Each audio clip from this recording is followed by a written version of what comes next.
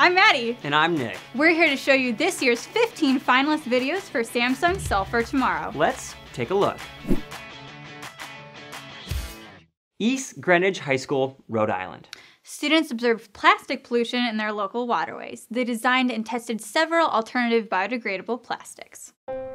East Greenwich is a small community on the western side of Rhode Island, and like many of the state's communities, it is located on or close to Narragansett Bay.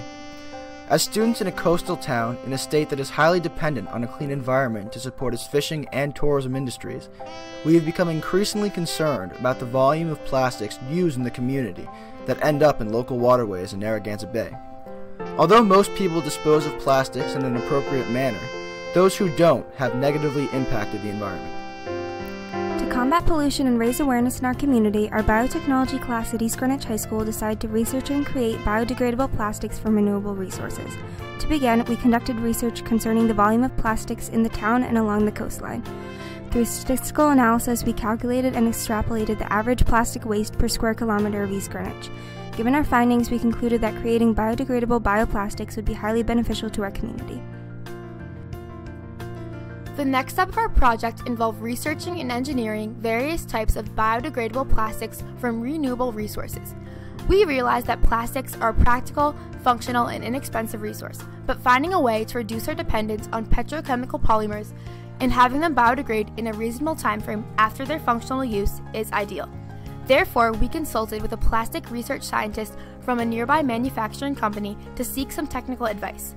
We then selected 4 different types of plastics we could make from organic materials, including 2 cornstarch recipes, potatoes, and milk. Next, we tested each plastic under different conditions and monitored them degrading over time. We exposed them to varying environmental factors and monitored them on a weekly basis.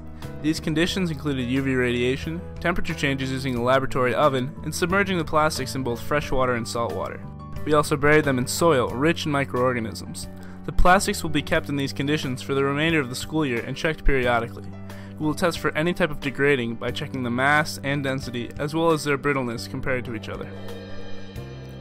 To educate the community about plastic disposal, we created a website that explains our project. We also created a Twitter account to inform the community about our work with bioplastics and met with our town officials to explore the possibility of a plastic bag ban in East Greenwich. In addition, we utilized our district listserv to encourage people to limit their use of harmful plastics. Ultimately, we hope to raise awareness about plastics as an ecologically detrimental form of pollution. The project will continue in the future, being repeated next year and expanded through other science classes. In addition, the community outreach will continue through the school's environmental club. We would like to thank everyone who gave their time to make this project possible.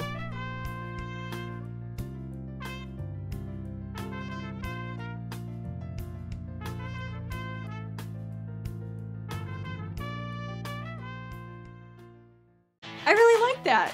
Want to vote for your favorite finalists? Go to samsung.com/solve to learn how. Ready, Set, vote!